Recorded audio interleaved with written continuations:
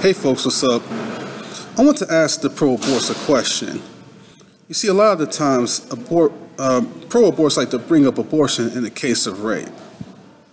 Let's say for the sake of argument, I were to agree and we would allow abortion in the case of rape. Then I have a question for you, pro-aborts. How long do you think a woman should be able to get an abortion when she conceives in rape? Do you think she should be able to get it for 4 months? 6 months, 7 months, 8.5 months. Maybe you think she should be able to get the entire pregnancy. The reason why I ask this is because if you don't think she should be able to get an abortion the entire 9 months of pregnancy when she conceives in rape, then you are you are for imposing limits upon her choice in her conceiving in rape. How do you defend that? Because you're the same people who say that it's wrong for pro-lifers to stop a woman from exercising the right to get an abortion if she conceives in rape.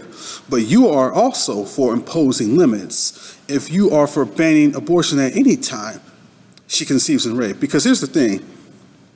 The woman can deal with a number of different emotions. A woman can deal with all sorts of things when she conceives in rape. You know, she might be juggling with the idea of, well, do I really want to have this child? So maybe she'll think about getting the abortion as soon as possible. Or maybe she'll have second thoughts and be like, well, I don't want to kill my baby. So maybe, you know, I'll have this child. But she decides to keep the child at first, but later down the road, you know, she's still dealing with that horrific incident that happened to her and juggling a child in the process. So a woman can be dealing with a lot of heavy emotions for a long time. Rape don't just go away in one day. For a lot of women, it don't go away at all. But that's the thing. If you really think abortion is justifiable in the case of rape, then you still have to answer the question, how long do you think she should be able to make that choice? If you think she should be able to make it the entire 9 months of pregnancy, then you have the problem of trying to justify abortion, you know, later down the road.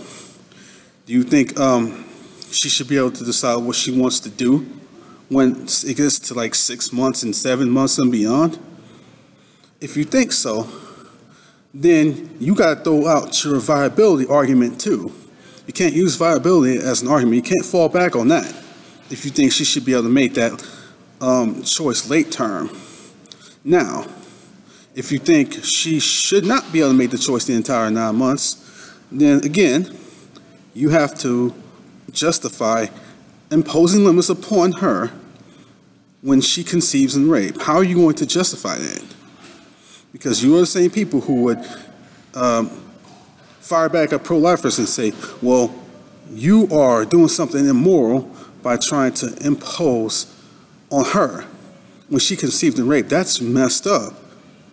But you are doing the exact same thing if you think limits should be there. So either you got to deal with the obvious problems of late-term pregnancy if you are for allowing her to get that decision the entire pregnancy, or you have to deal with violating the foundation of your own position.